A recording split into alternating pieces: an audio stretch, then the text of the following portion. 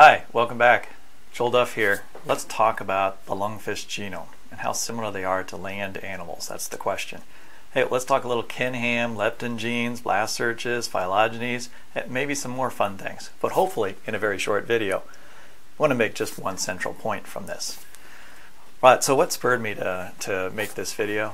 Yesterday on the Answers in Genesis Answers News program, one of their highlighted articles was this new paper about lungfish and the publication of the new lungfish genome that came out in Nature. And Ken Ham and his colleagues were talking about this paper, and I'm not going to go into all the problems and misconceptions, and the fact that they each contradict each other in some ways without even each of them realizing that. But I thought it'd be interesting to talk about the lungfish because they make it sound like the lungfish is somehow more of a fish than it is anything else, and I want to show you that that's not really that obvious. And one of the points of the paper is that the genome structure of a lungfish is very land vertebrate like, much more so than it is like aquatic fish, the teleost, which are the ray fin fish, or the most common form of fish. And so I just want to give you an example of that just from my own work and some observations I made this morning just doing some really quick what's called blast searches, and I will show you that to you. So here's the paper, Giant Lungfish Genome, and the thing that's notable about the lungfish is for a long time people thought that lungfish, or postulated that lungfish may be the most similar animals that are fish-like to land animals, and so there's been a lot of interest in understanding and looking at its genome to see what its genes are actually like and what it does with them. The problem with it is it's 14 times the size of a human genome. It's absolutely massive and complex. But now that we have the type of sequencing technology we have, it's become possible to sequence it, and it's been done. The entire massive genome has been sequenced and compared to both fish and to land vertebrates, and an analysis done of that which shows a number of different ways in which we can do these types of comparisons.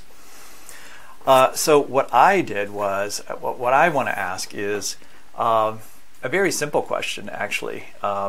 We talked last time we talked about the platypus. We said that appearances can be deceiving on the outside of an organism. Things look like things, but when you get into the genome, that's really where the story is told. In terms of the genome structure, often tells us a lot more about relationships of different organisms with each other. And so one simple way to compare organisms is just look at their DNA sequence and ask how similar it is. And so if you were to ask the question, well, okay, so how similar is a lungfish to other animals? Like, which its genes, what do they seem most similar to? One way of doing that would be to take some genes from the lungfish and do a pairwise comparison or a sequence comparison, line up their sequences with other organisms, and simply ask what similarity they have. How similar are they at that basic DNA sequence level? I can't do that because the lungfish genome has not been well, it has been published, but it's hard to extract the genes that I'm interested in just a few minutes. So I'm going to look at the genes that I know of, which come from the coelacanth. And coelacanths are also in that lungfish group and are very similar to them. So I'm going to compare the coelacanth with the caveat that the lungfish is considered more similar to land animals than the coelacanth. So whatever I say and whatever I show you about coelacanths, just imagine that lungfish are actually probably more similar to land animals than they are to fish. So what I've done here is I've just done some quick blast things. So what BLAST is you can go to the National Center for Biotechnology Information, which houses all the gene sequences that have been done, and I went and I found a gene for coelacanth. In this case, I found leptin. I've worked on leptin. I've sequenced this gene, not from coelacanths, but I've sequenced it from fish, and I've also sequenced it from some mammals. So I'm very familiar with this gene, and I've lined this gene up, and I've looked at this gene. And so what I did was I took the Latimeria, that's the coelacanth, that's right here. So, whoops. Don't have my pen active. All right, so the Latimeria right here, that's coelacanth. I took the coelacanth sequence for the leptin gene, which is a gene that makes the hormone leptin, and I blasted it. All right, so blasting means you take that sequence and you say, like, okay, I want you to compare this to the other billions of sequences that are available, and have a supercomputer just line up sequences and ask, where can I find the most similar sequence to the one that you gave me? All right, I gave them Latimeria, and I said, just tell me what sequence is most similar in the national database. And it comes back and it tells me that okay, the most similar sequence to the one you gave us is Latimeria. Whoops, right? That came back number 1. It's 100% identical. Well, it should be, because it should find itself in the database. So that's a good sign. Found itself. What's it most similar to? It's most similar to this organism. Oh yeah, I'm trying to remember exactly what that is. I think that's the giant salamander. Okay, Chelonia is, I can't find my pen. All right, Chelonia is a turtle, and then you can see down here you've got the alligator and so forth. So you've got what shows up as being the most similar. What shows up just in this, like, just tell me what's most similar, is land animals. All right, vertebrates, specifically amphibians and reptiles. Yeah, they're not exactly the same. They're quite dissimilar to the Latimeria sequence. However, they're more similar to the Latimeria or the coelacanth sequence than the coelacanth is to any fish. I actually got results for the first top 500 results. And as I go down that, I have to go down all the way down that list. And there's mammals in that list, so it's more similar to mammals than it is to fish. And finally, way down the list, you finally get to, hey, there's a couple fish here which have somewhat similar sequences to the coelacanth. So the coelacanth and the lungfish, I'm sure, all right, are themselves, all right, far more similar to land animals than they are to other fish. All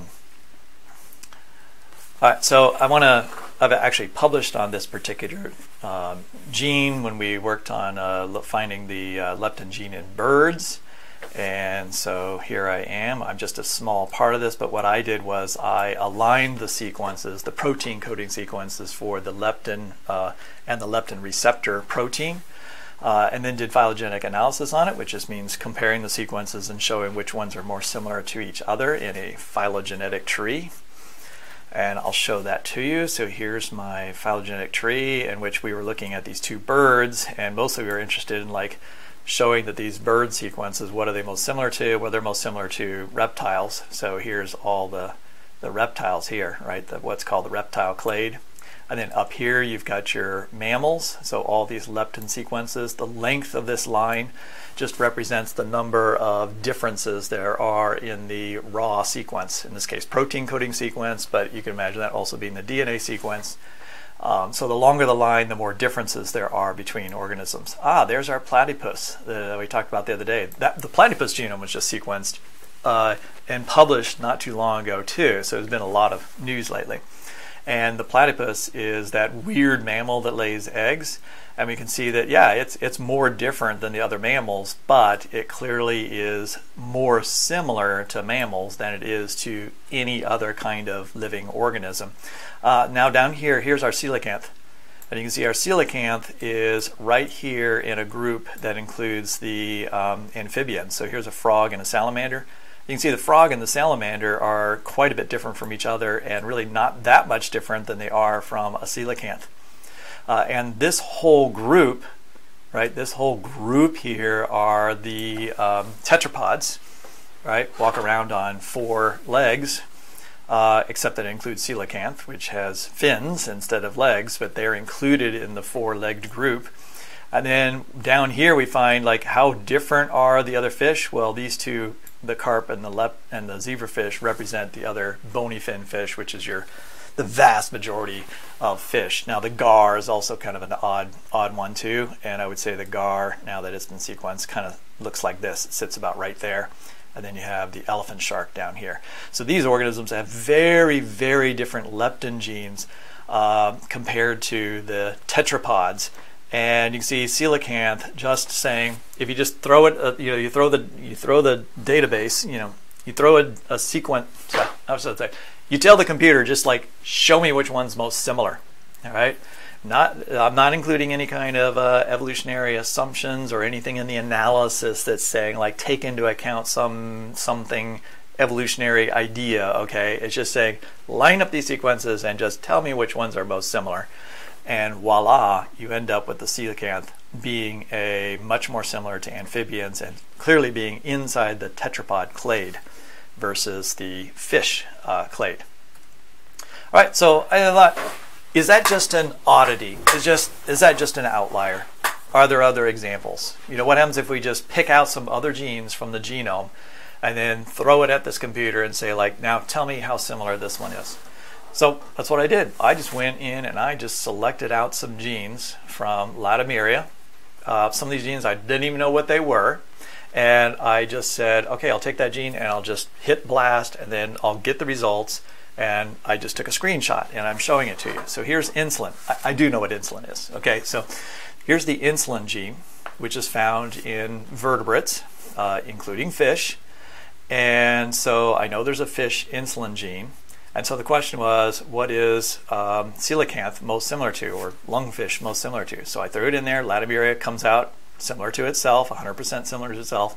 And then we look at these first ones here. We have these right here. These are the scientific names. All right. Whoops. Sorry. These are amphibians. All right. And you see down here, actually, one of these is a turtle. And then we have an alligator. You'll recognize that name. That's actually the scientific name. And then we have, here's Struthio. That is ostrich. So there's a bird, which is included in the reptile clade. And so we have, once again, we've got, what's it most similar to? We've got vertebrates, include specifically amphibians and reptiles. And then I got another 250 results, and as you scan down those results, you'll start seeing some things like mammals in there, which are about 70% similar. And then finally, you may see, I can't remember in the insulin one, whether there was any in the top 250 that were fish at all. So you line those up. I did a quick little alignment here. I just selected out a couple of the samples. So here's the amphibian, here's the ostrich, alligator. Oh, and the Ornithothecus, I can never say that. That's your platypus. And so all these little gray areas here, that's where the sequence is identical between the sample we put in, which would be coelacanth, and these other samples. And you see there's quite a few differences. There's no doubt that the coelacanth and lungfish are unique organisms in the sense that they're quite different than any other organism on Earth. But when you ask what are they most similar to, their sequences are much more similar to these other land animals than they are to other fish. What about the vesicle-associated membrane protein 2, VAMP2?